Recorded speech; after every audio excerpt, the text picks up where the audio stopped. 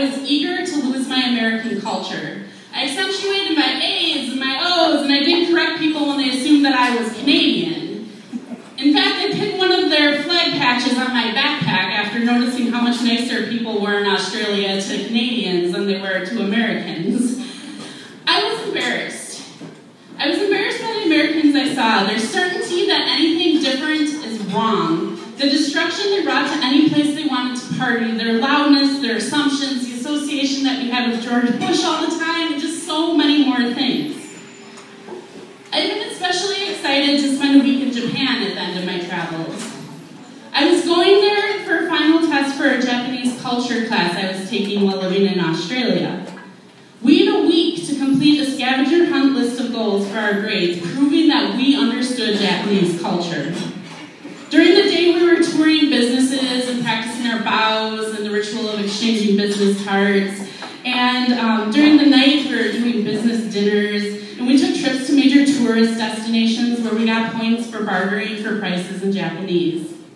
At night, I was getting a different kind of education, as I ventured out with two of the guys from my class who were both fluent in Japanese because they had lived there for a long part of their lives.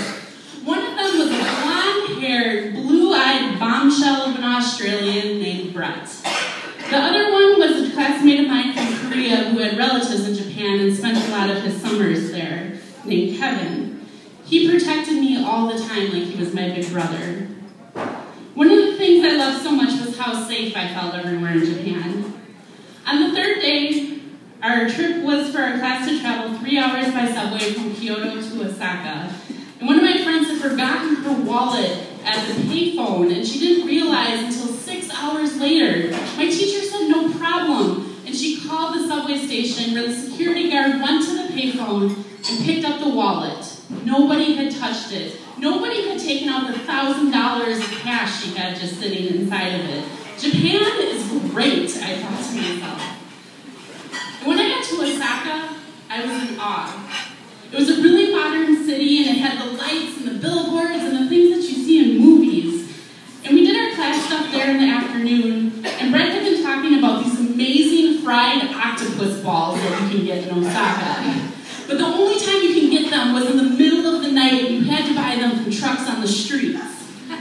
I decided that I had to eat octopus balls while I was there. So when the rest of my class was getting ready to travel back, I announced that I was going to stay. And my teacher said she was okay with that if Brett and Kevin would stay with me. And then she said she would give me bonus points on my scavenger hunt if I can actually navigate the subway system and all the transfers back to our hotel in Kyoto before sunrise when we took off the next morning. I couldn't use those guys for any help, though, because they could actually read Japanese and would know if we were going wrong, so they promised not to do anything while I took us home. Much later that night, we were ready to go back to our hotel. The subways were shockingly clean-looking and miraculously smelled great in the middle of the night. And I was ready to navigate all the transfers back. I was doing really well. We were almost back to Kyoto. Our train was empty, and everybody could sort of hear your conversations, where there's enough people just sort of standing around to make it feel like we weren't in a deserted car. And I was exhausted as I noticed a man stumbling through the car a little. He was clearly drunk, and he was easily the oldest passenger on the train.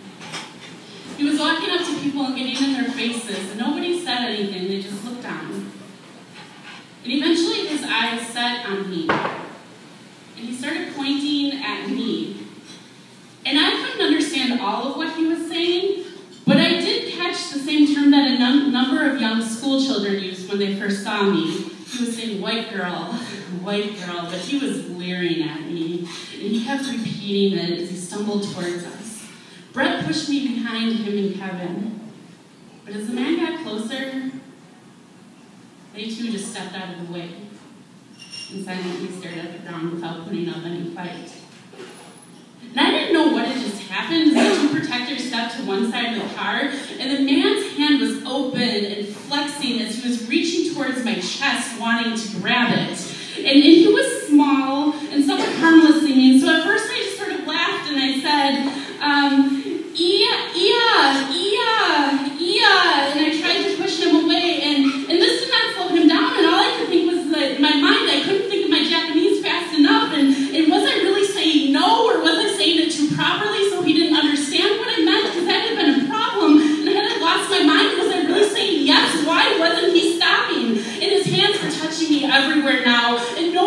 helping me, and I looked around saying, help, somebody just help me, and everyone just looked away, and all of a sudden his tongue was just coming towards my face, and I thought, oh, hell no. And I reached out and I put my hand over his face and I pushed it away from me. He was short enough where he couldn't reach me. So he sat there just licking my hands and crying out at me. And I looked around saying my Japanese word for I need help, and nobody would make eye contact. The train was finally slowing down enough where we came to a stop, and I just pushed him as he stumbled over and I jumped out of the car. Brett and Kevin barely made it out behind me. What the hell, you guys? I was shaking and I was yelling and my echoes were just drifting through the entire empty train station. And they stood there looking at me and I went on, what is wrong with you? Why didn't you keep that pervert off of me? And Kevin finally spoke up and said, I'm sorry. We couldn't. What do you mean you couldn't? And he went on and he said, well, that man was our elder. He was the oldest man on that train. We have to respect our elders. It was very rude what you did to him. I was floored.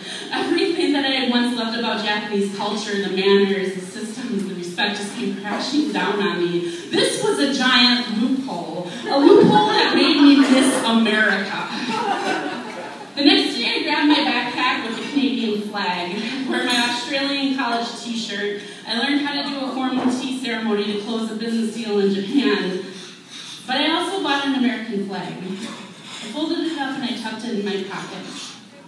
Carrying all these things with me, searching for where I truly felt at home in the world.